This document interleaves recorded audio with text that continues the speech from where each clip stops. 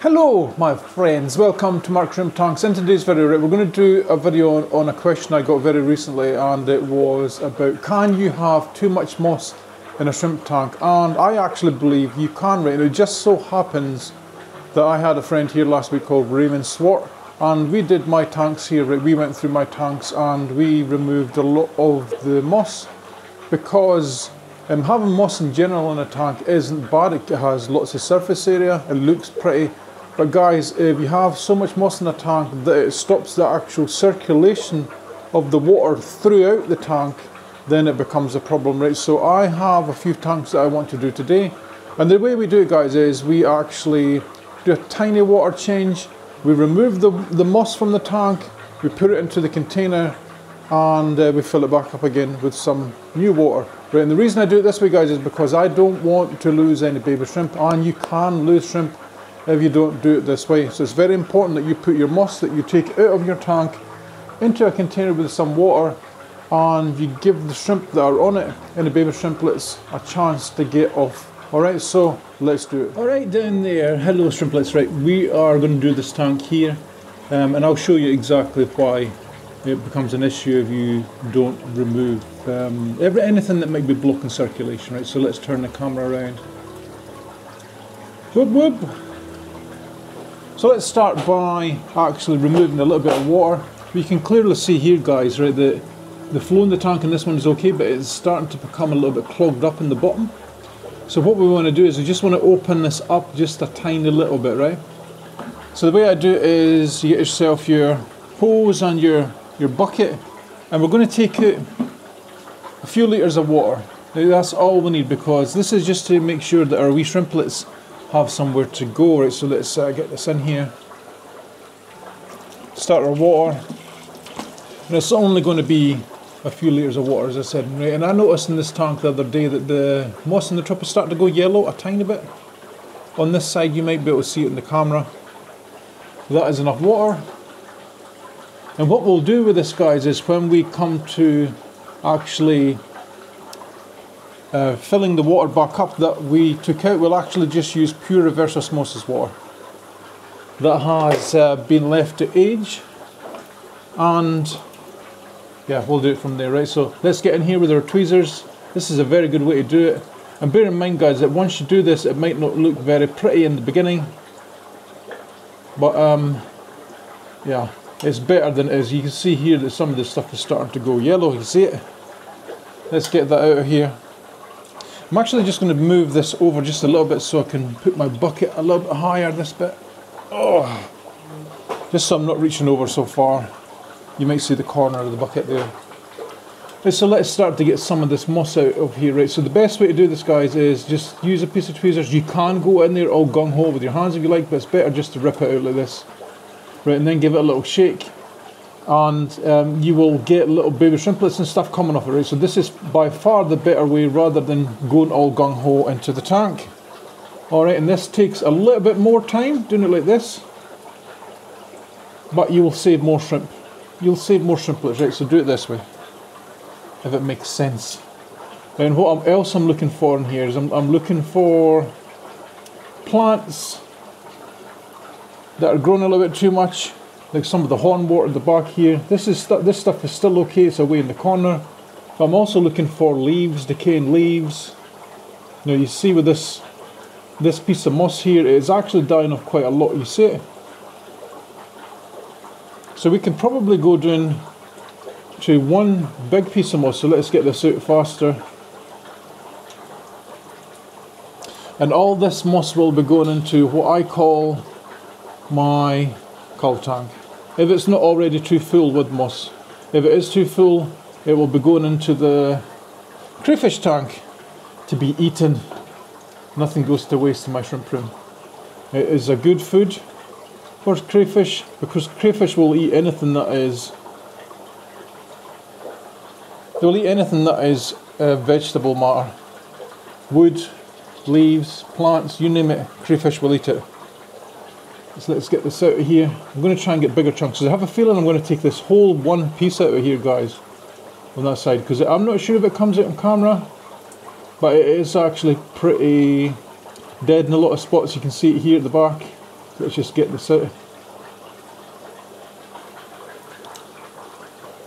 And we'll see what we have left to work with at the back here. So most of that moss that we're taking out here was dead at the back. You can see it, it's at least 50% of it is dead, I reckon. Stick it out. And this is something, guys, that you should do in your tanks just every so often, periodically. Get in there, clean up the tank like this, and it'll help greatly with your circulation. Now, let's see. I think this was the brick thing that moss was tied onto. You see it? Let's just take this out. Because the moss was no longer actually tied to it at all. And now the tank kind of looks a mess, doesn't it? So let's just clean all these little bits up here. All these little bits. And it doesn't matter, guys, if you miss a lot. But the aim with doing this is just to try and open up space so that then the filtration can get into all these gaps in the bottom and actually clean the tank properly. Does that make sense to you? Does it make sense? Because all these bits that are floating around here, they will all eventually sink to the bottom. What I'm also going to do here, guys, I just want to check the leaves. See, like the leaves like this. This is a good indicator that you're feeding your shrimp right, that they're eating the leaves like this. So I'm going to put this one to the back like this, and I have a lot of different leaves in my tanks in different stages of decomposition, like this one here. Look, it's basically a skeleton. This is what you're looking for in your shrimp tank. Alright, and I'm also just cleaning up the ground a little bit as we go, because I want to see my shrimp, guys. I want to actually see what's actually in here. Right, so I'll also add another half a catappa or something like that to the tank as well. Now, I think this hornwort is nice in the corner, but I think it's a little bit too much for the tank. It's just a lot of plant material. So I'm going to remove that as well. I'm going to remove most of it, giving it a shake as we go. And I'm going to leave one tiny single strand, right? So if there's a bit comes off here, oh, that's one piece. I'm going to leave one strand like this. And we're going to allow this to open up with the circulation. You see how this is opened up nicely? Now I like this moss in the corner here, this stuff, but I think I would prefer it, guys, if it was on the back wall instead of the side. Right, so let us just see if, I think I put that up there, didn't I? I want to see if, just be careful with this, if we can perhaps put it up on the back wall here, into the gap where the other plant used to be. Now this is still stuck to the wall. Look at this piece, isn't it nice? Isn't that nice? If I can get it behind these filters, even better. You might have to unstick it. There you go, that sits perfectly. Look at that. Right, so as I said, this will look a mess a little bit at the beginning. But yeah, we're opening it up. We're opening up the tank, and look at this big ball of dead stuff at the back. So get in here with your hands or your tweezers and just give it a little shake. A bit of cholla wood there as well. You notice I started doing this with my hands with the tweezers, but when it's so much stuff, you maybe want to do it this way. So all this stuff here, you see it? This stuff is also yellowing and going dead.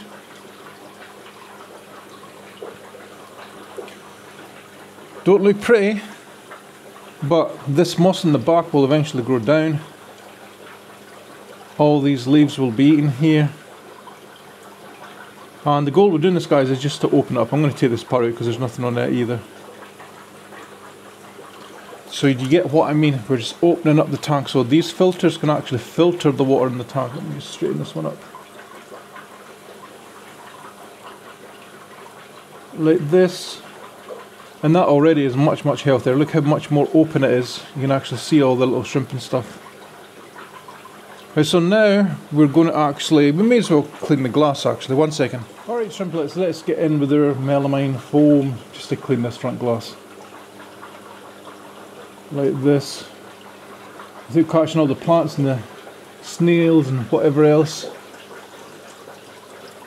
See the greenness on the melamine foam? And this should help this tank a little bit. I don't want to go too low because I can see baby shrimp in the bottom, in the buttocks of the tank. But there you go. I'm going to show you how I fill this up as well, using our new setup, because I don't think I've actually shown it on camera yet, my new setup for water. Let's do that now. Okay, shrimplets, shrimp family of mine, let's turn you around because you'll see you're facing the wrong way. Whoop.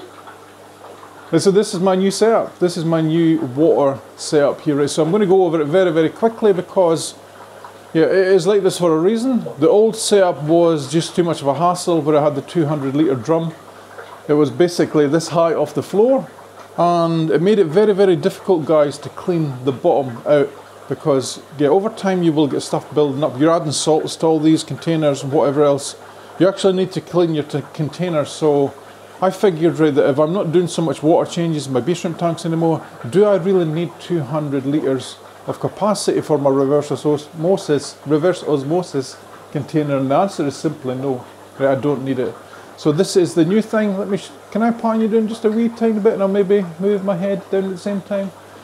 This is the new setup in whole, right? And it's basically my water comes into my house. It now goes through a big sediment filter, a big active carbon filter, and then it goes to my reverse osmosis unit, which is under here somewhere. I'm not sure, I don't think you can see it, but it's under here, right? And I've done away with my sediment filter and my active carbon part of my RO altogether because I don't need to have to. This is more than double the size of the stuff that was on my reverse osmosis, and this also serves my house. This stuff here, right? And this water comes into here via this float valve here. Can you see it there? You can. You see the wee float valve?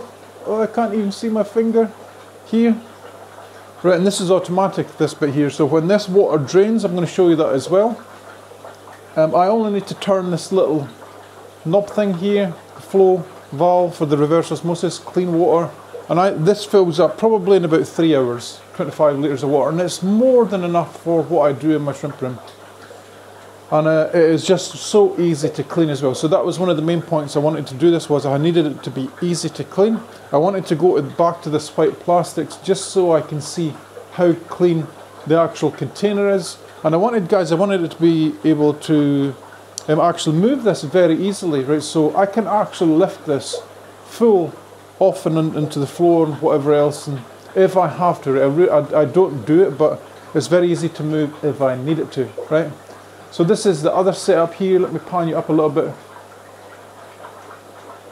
And this is how I get my water to the tanks over here, right? So it's, again, this is new stuff. I haven't put on my channel before, but I got myself a 12-watt galley pump from a place called Biltema. Now, galley pump is something that you put on a boat, and its purpose is to get water, for example, from a container into a tap on a boat somewhere. Right, so typically this type of pump is, it has a very high head height rating. If you guys know what that means, head height rating means the amount of water it can push straight up the way in meters. Normally it's in meters, right? So for this little pump here, it is, I think it's something like 5 or 6 meters, something like that. Guys, if I remember right, I'll put an image of it on here because I've actually had to cable tie it to the side here to stop it moving, right? So I want my galley pump to stay on the bottom of this container all the time, so it sucks out all the water. So that is what this rod is here for. The rod is there to hold the galley pump in place. Inside the rod, right, I have the actual tubing that goes to the pump, right? It all fits on top of it itself, and it's just awesome, right? And we go to this, it's a slang, what's it in English? A hose reel. God, I'm thinking in Norwegian there. That's the first. Slang, a hose reel. And this is food grade PVC piping that you can also buy in Biltema as well. I will actually add links to this stuff in the first comment as well. I will remember, yeah, I will. Because some of you guys will want to get this stuff. And this is just a really, really good way to do it. I have about 5 meters of this stuff on this reel, and I can reach it everywhere. I can even go outside here to the goldfish tank that I don't think you guys have seen. And I can actually do water changes and whatever else from here with this. I need more coffee. Did you hear my voice going there? More coffee, please. It wouldn't be a Mark Shrimp Tanks video without more coffee. So, the way it's set up right now is pure reverse osmosis water in here. And all I've done is I've added a little bit acid buffer to this, because this is going to be for top-ups only. This right now is for top-ups only. So we use this oak extract. If you go to my about section, or maybe in the description of the video, I'm not sure if it's still there actually, there's a link to shop happy it's something like, I can't remember the name of the shop off the top of my head, but this is where I got this stuff. It's the shop that's in Europe that ships to everywhere, right? And I don't think it wasn't even like $15–20 or something like that. And this stuff is mega concentrated, guys. Like, I wouldn't advise you putting this on your skin or anything. It is a type of acid, right? And for this amount of water, I add 3 drops, just 3 drops into this, and it makes the pH plummet. But remember, guys, this is pure reverse osmosis water. There's nothing else in it, so you will get this plummeting of the pH. Right, and I actually add the same amount even when I have salts in here when I'm making my aquarium water for my shrimp tanks. So I always add 3 drops. If you make your water, sometimes people make their water like the day before. I do it sometimes. Don't be surprised if you add your acid to the tank and then the next day it is different, right? So what I do in that case is I add a little bit more. Sometimes I add 5 drops. If I'm going to use my water tomorrow, for example, I'll add 5 drops today. And this is only if you have used buffer in there. I know it sounds complicated, but it's not really when you think of it. Let me see. So this is the pH of that water right now. See it, 4.3. And a lot of you will be saying, Mark, that is far too low. It's not really, because this is top-up water only. Right, so by the time it goes into the tank, what do we take out there? Maybe 4 litres or something. It's like 10% of the tank volume. We're only going to be adding like 10% of this water back in again, and it's going to only make like 10% difference to the pH. Right, and the buffer that's already in your tank will quickly adjust this number here back to normal. This is what your substrate does.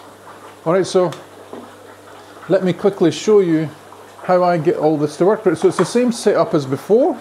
We have a little hook for our tank, because it's important when you do this kind of stuff, guys, that you have your little flow control here, because if you don't have that, what happens is if you do tanks that are lower than this container, like I have floor tanks here, you can have it where or if you do it in higher, I mean, if you do it in higher tanks, you can have a situation where if this is sitting in the water, right, you can have a situation where the water is reverse siphoned back out.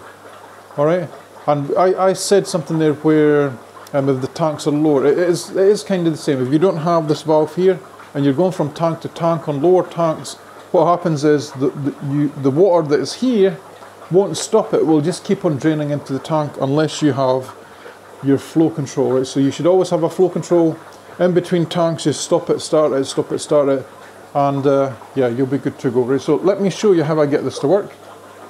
I have mine's onto a little plug system here. Let me see, am I pointing to this thing here? By the way, I'm not sure if I mentioned it, but the galley pump is 12 volts. I think I did. But you need an adapter for it, because it won't come with the plug. And there's many different things that you can use for 12 volt. It's only, I think it's 12 volts, 2 amps, if that helps you any.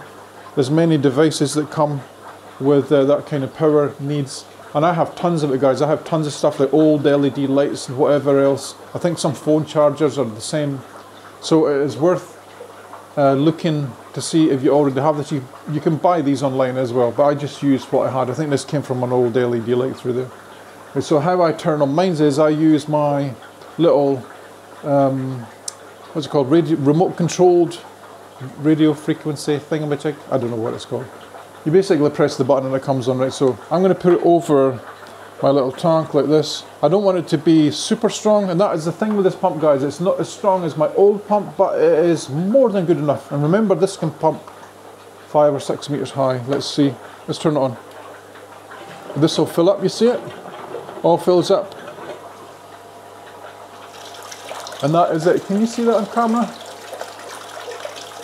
But that's more than enough.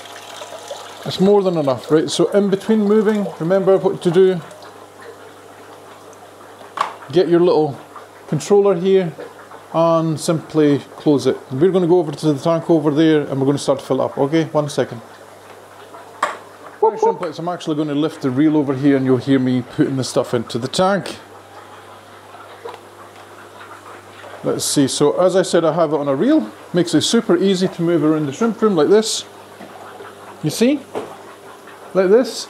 And all you have to do is put it over the edge. Right, I'm actually going to open my valve here before I start the pump. It's up to you what way you want to do it. Press the pump on. And all the water will come back out like this. You see it? Isn't it? How easy is this to do? So I'm actually going to plan to do my top-up system the same as this, but I'm going, instead of using a hose like this, I'm going to DIY some kind of reverse osmosis tubing into it, so I can actually top up my tanks the same way, guys, but it will be automatic, right? So the pump will come on itself like 15 minutes every other day or something like that, and it will fill all these tanks up. But that will be in a future video, but it will be the same method. You can see how easy this is. Look, remote control, on off, tank's already full. We've not done anything at all. Right, so what you want to do is you want to turn it off. Make sure your outlet is above the water, and that is it. That's how easy water changes are nowadays. I know some people do water changes with through the reverse osmosis unit. They actually do minerals and stuff in the bucket, and then they send it through all the pipes to the float valves. But there is a problem with that, and the problem is if you put minerals into RO water tubing, eventually you'll start to get stuff like algae and whatever else. You'll get stuff, biofilm, starting to build up in the tube, and you'll start to get it to build up in the actual little button of the float valve itself, right? And then, of course, eventually it won't work properly, and you run the risk of actually overflooding your tank and all this stuff, right? So if you're going to do this, remember this is for top-ups only on the new system, right? But this, you could do water changes with this, but when we're talking about float valves, which you'll see in another video, that is for top-ups only. Get that into your head, top-ups only. Alright, Shrimplets, I hope you've enjoyed today's video. Just a little tip video showing you how I do some tank maintenance, getting some moss out of the tanks, make sure that they're actually clear and the water flow is actually good in the tanks, because it's actually quite important. I mean, I think planted tanks, full planted tanks with lots of moss and dense planting can look really nice, right? But if you want optimal breeding, because that's what my channel is about, it's not really a plant channel, it's about optimal breeding of shrimp, right? You want to actually have it so that your flow can actually move into every corner of your tank, right? Because then you're stopping debris building up and things like poop and whatever else staying in corners and polluting your tank, right? So yeah, if you liked today's video, then please like and subscribe. Oh, by the way, guys, before we go, I would like to maybe thank my channel supporters that helped me keep my channel going. All their names will pop up here over a few seconds. And guys, if you've enjoyed today's video, right,